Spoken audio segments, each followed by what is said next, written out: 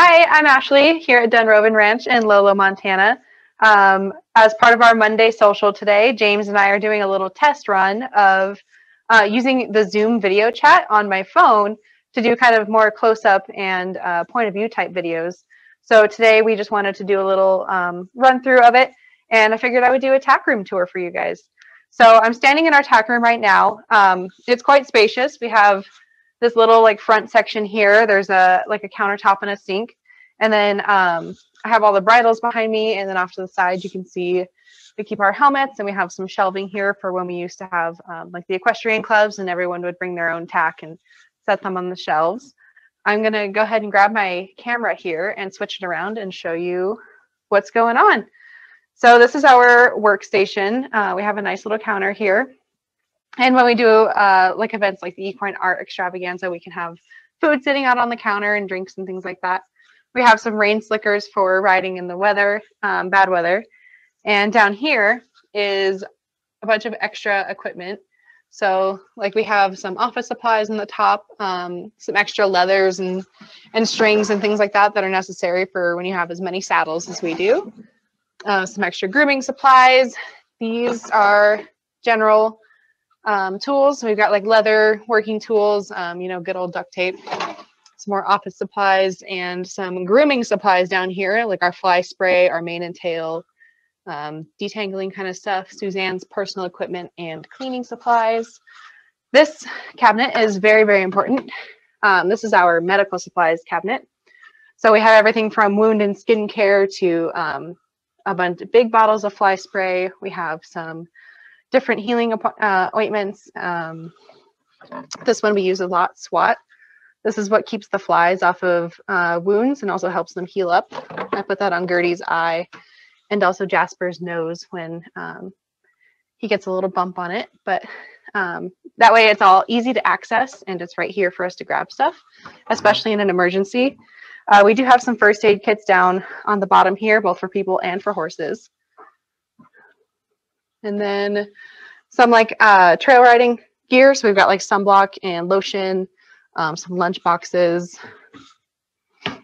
and I guess just miscellaneous stuff in there. Cold water when we have events. This is going to be all of our trail riding supplies. So all of the saddlebags and extra equipment for that. All of our bridles. They're all labeled for each horse's name. So some of the horses we don't have here anymore, but we still have their bridles. We could eventually clean those up and either use them for other horses or sell them later. We have all of our equipment. I went through these documents and updated them. So we have a list of what horses we use, what saddle pads, and also what saddles, keep it really organized, and also a list of all of their birthdays.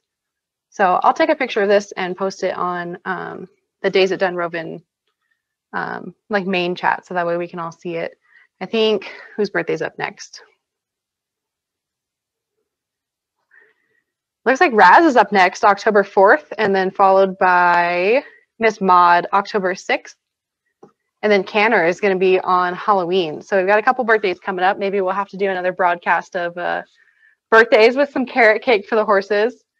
A couple weeks ago, I went through the tack room because it was kind of a disaster, not going to lie. So organized up all these like rope bridles because we have all these little storage boxes. So just kind of organized things, labeled it, easy to find. This is where we keep our saddles. As you can see, we have quite a bit of them. Each horse requires different saddle fitting needs, and you gotta have a lot of saddles and the saddle pads.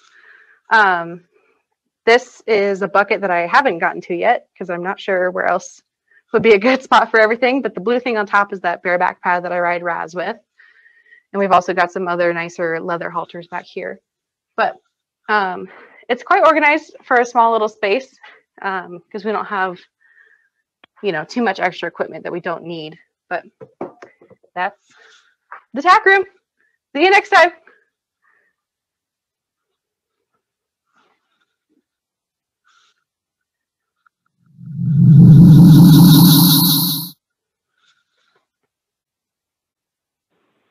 All right. That was great. That was fun. Good job. Okay. So yeah, I just made a recording of that and had a chance to try to get some of my other video bugs worked out, but you can come on back here if you like, and I can show you what we did. Great. See you in a Now bit. I want to go ride. Yeah.